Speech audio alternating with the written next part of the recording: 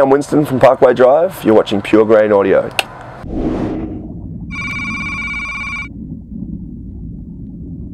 We're in a really good position where I can't remember the worst crowd because generally they're all really rad.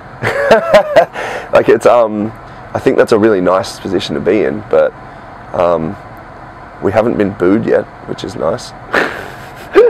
Yeah.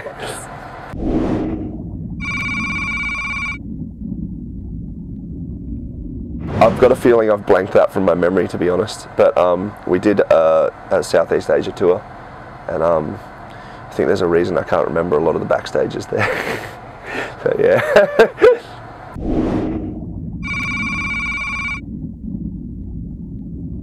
Our hotel room in India was, it was literally like, here's a mattress and a sheet, and there's the shower, which is a bucket of water with mosquito larvae in it, and there's no lock on the door, and that's you just sleep under the fluorescent light that doesn't turn off for 4 hours before you catch the plane.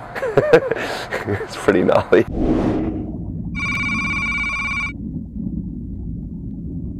Getting kicked in the nuts.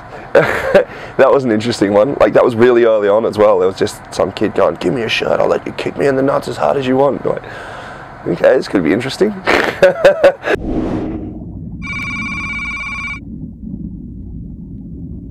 The first venue we ever played in the UK, I don't even know where it was. It was pretty dodgy. It was on like the 3rd story of like a rundown apartment block, and there was a wall missing behind the stage, so like if we went back too far we'd just fall out of the building.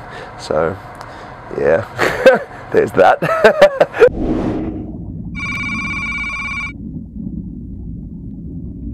Paris, on like our 3rd tour ever, it was just canned couscous for like 7 bands. It was just like these giant cans of couscous which got heated up.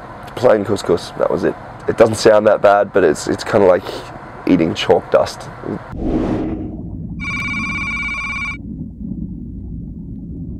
The first show I ever played in a band was the most nervous I've ever been. After that, it's all been sweet. That wasn't even in Parkway, that was another band before this, and that just turned into just kind of a nervous wreck, and everything went hyper speed, and my voice went up like 20 pitches of screams, and when I watched it back it just sounded like someone murdering a seagull, just going on stage. So yeah.